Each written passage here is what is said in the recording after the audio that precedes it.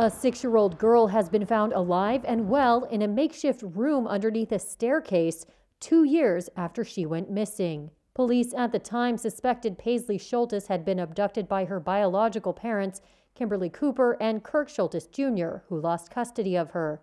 They executed a search warrant this week on her grandfather's home in the town of Saugerties, New York.